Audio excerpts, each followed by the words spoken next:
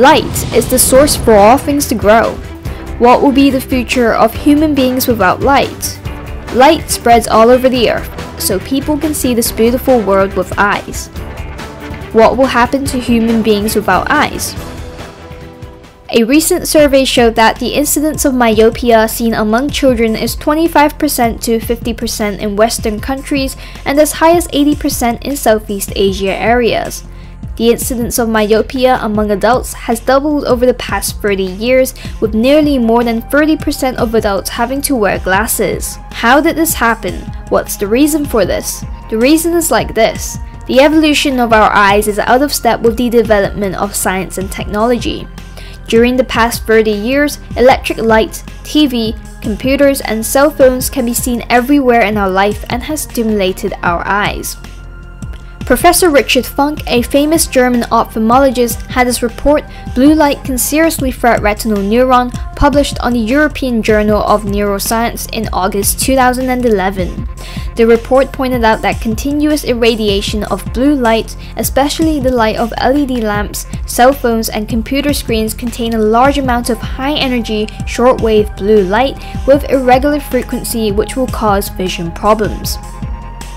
This picture will show you how ultraviolet rays and blue light can hurt our eyes. UVB, which has a waveband of 280 to 350 nanometers, will lead to sunburns and red, itchy, and sore skin. UVB is a carcinogen, and UVA can cut through clouds and glass, shine into indoors and cars, and irradiate into the dermis of our skin to destroy elastic fibers and collagen fibers and blacken our skin. It also causes skin aging and wrinkles, and when it enters into the lens of our eyes, it causes cataract. However, the new international criterion of hurting eyes is a kind of mixed light called UVT max, which is composed of near ultraviolet, visible purple light, and visible blue light, whose wavelengths are about 380 to 400 nanometers. The short waves and high energy of these lights can enable them to penetrate through the lens and reach the retina, where blue light may cause free radical. Free radical can make pigment epithelial cells in the retina die, and make photosensitive cells in-nutritious, and also cause impaired vision, which will finally lead to maculopathy, retractile lens, and myopia. This is horrible.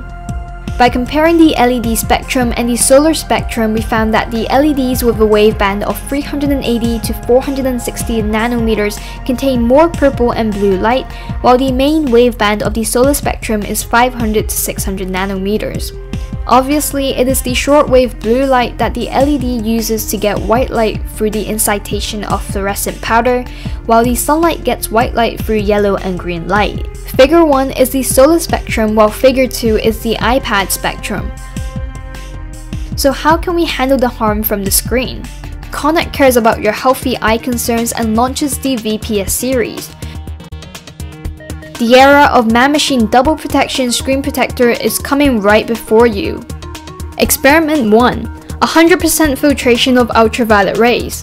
You can see the feature of 100% filtration of UV400 of our products. We use the ultraviolet rays of UV400 to test lamps.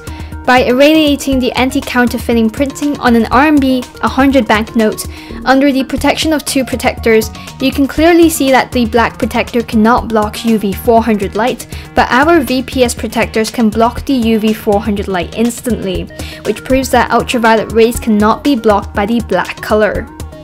Experiment 2. The 100% blocking of blue light with wavelengths within 400 nanometers. We use the same two protectors as mentioned above. First, we shine UV400 light onto white paper, then we can see a dazzling bluish-purple light. With two protectors on hand in a parallel manner and moved under the lit UV400 light, you can see that the black protector cannot block bluish-purple light because there is still a bluish-purple light on the white paper.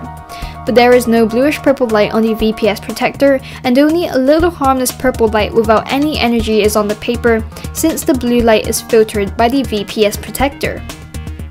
Experiment 3. Blocking ultraviolet rays and avoiding melanin. We imitated the scene of having human being skin irradiated by UV without the blocking of a VPS protector. We then found the human being skin damaged by UV and producing melanin. This proves that with the blocking of our VPS protector, light containing strong energy will not damage the skin and produce melanin even after a long time of radiation. Let's find out how our VPS protectors work. The light transmittance of our protector can be as high as 78%, which is 10% higher than privacy protectors.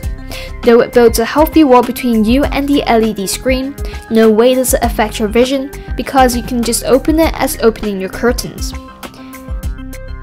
When we put the VPS protector between you and the LED screen, it starts working since it can know immediately what light is transmittable and which ones are not. As long as it feels electromagnetic waves of high frequency and high energy, the nanometer materials contained in VPS protectors will witness energy conversion. Protect your health now. Contact our KONNET sales representatives for more details.